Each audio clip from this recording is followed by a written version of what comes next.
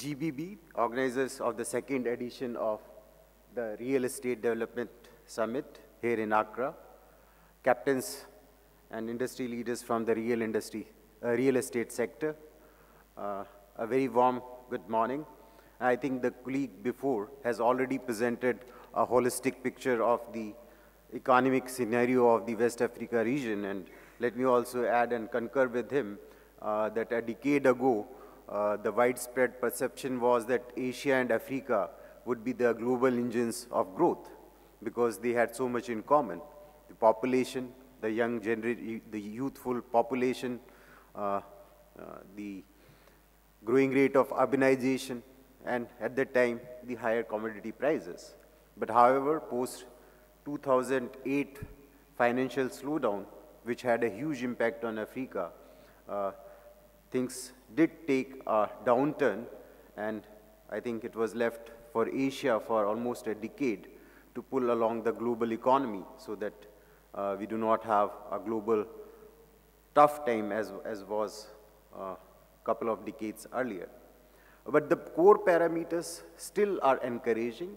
As I said, Africa and Asia, and particularly India, since I am representing India here, we have a youthful population. We do see increasing trends of urbanization. And more importantly, the aspirations. When we were growing up, I remember the idea to own a house was only towards when you were about to retire. But now we see that the youngsters, as soon as they start working, they aspire to own their own house. And what has made this possible? I think, and I'll give an example of India, I think it has been the affordable and easy access to financing through the financial institutions, and also the special institutions created by government, especially in case of India, which has helped in increasing the demand in real estate sector.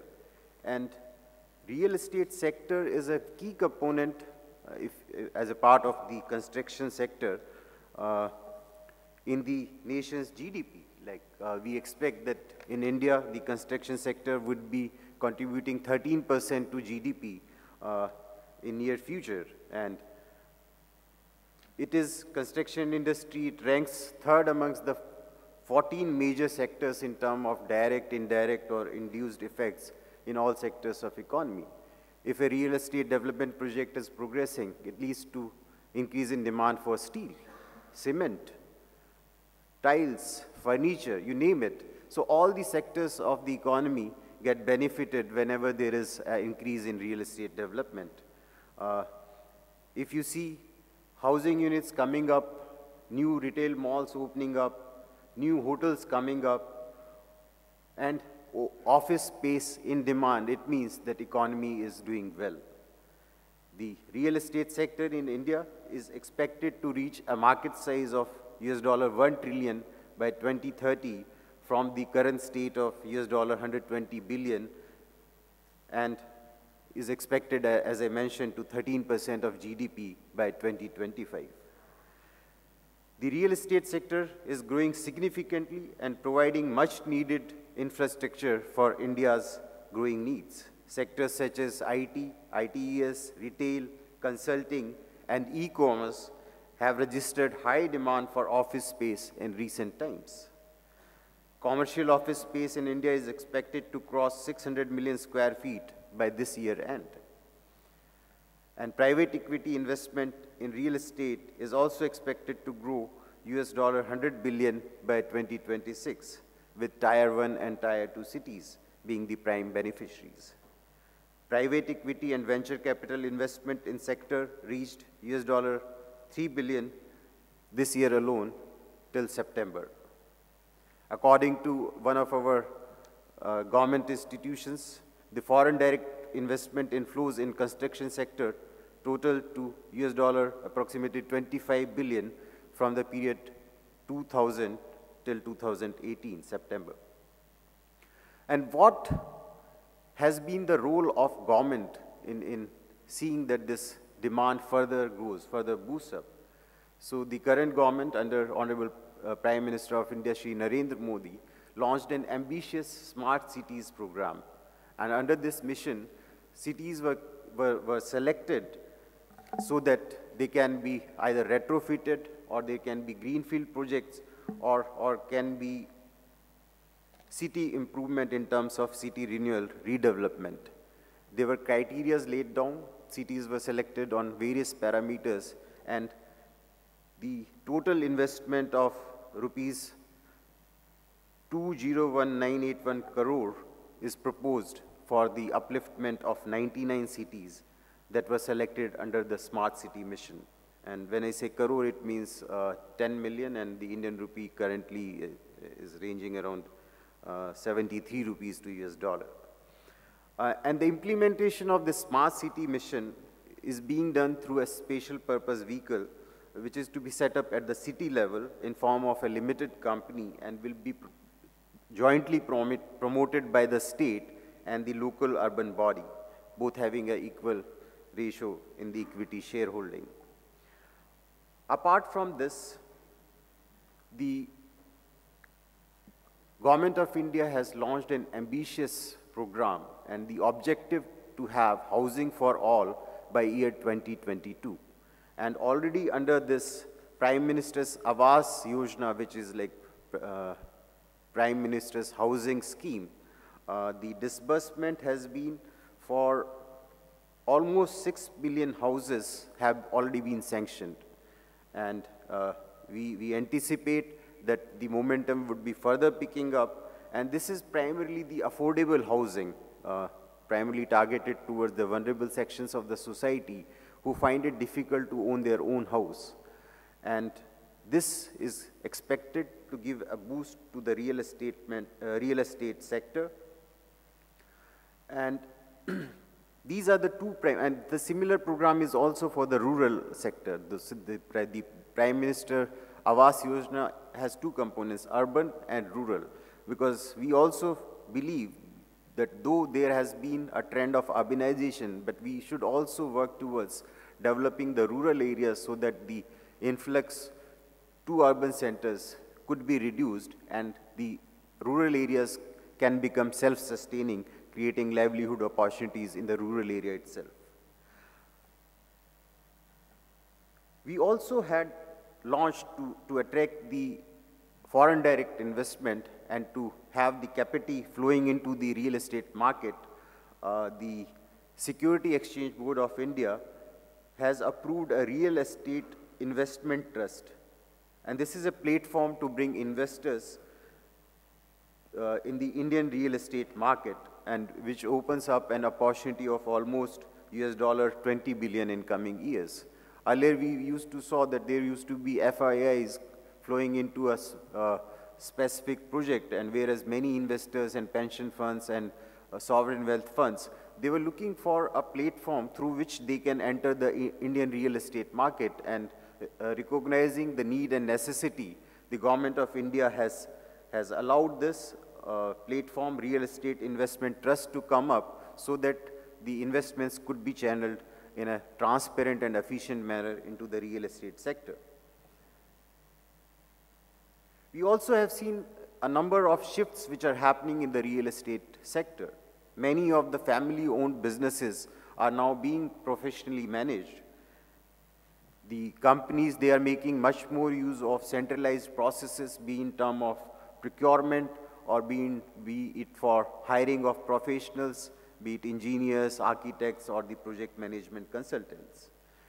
There are also an increasing trend towards bringing the accountancy and management practices to the global levels, because the experience has shown that if the accountancy and the management practices do not match up to the global standards, it is very difficult to win the investor confidence. As I mentioned, the rapid urbanization, emergence of nuclear families, and rising household income are the key factors which are driving the demand for real estate sector. Thankfully, we rank quite high in terms of attracting the foreign capital inflows in the property market. Apart from this, Government of India has also done 100% FDI approval for township and settlement development projects. And also, real estate projects within special economic zones are also permitted to have 100% foreign direct investment.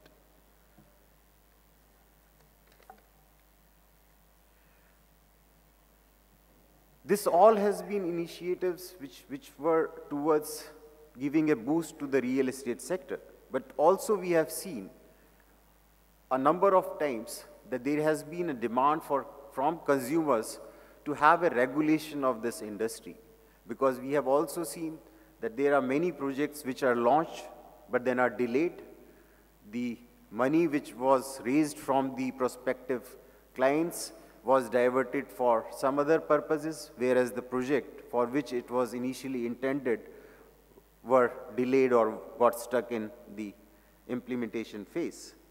Seeing all these trends emerging, the Government of India in year 2016 enacted the Real Estate Regulation and Development Act 2016. And this act was enacted to protect interest of home buyers and to enhance transparency in real estate sector.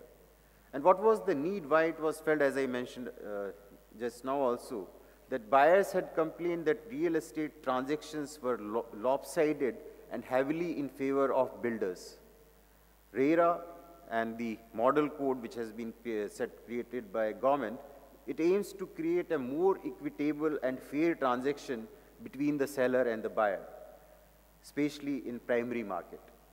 And RERA will give real industry its first regulator, as we have SABI for capital market.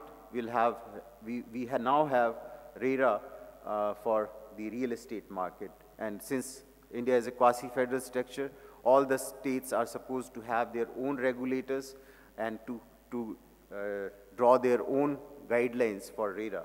But it is mandatory for all the real estate developers to register with RERA, to have their projects approved by RERA before they start soliciting the clients for their projects. And what are the provisions which safeguard the interest of the buyers? Basically, it speaks about that there should be consent of the allottees or the participants of a particular project to have any alteration or transfer of rights or land title change. So I think the practice of diversion of funds, which was a major drawback and which also have seen many companies facing the law of the land, I think this is to prevent such situations.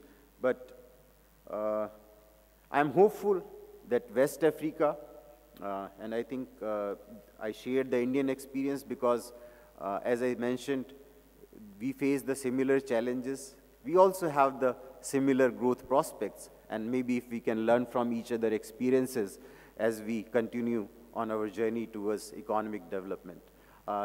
Being in Ghana for last years, I have seen the construction picking up.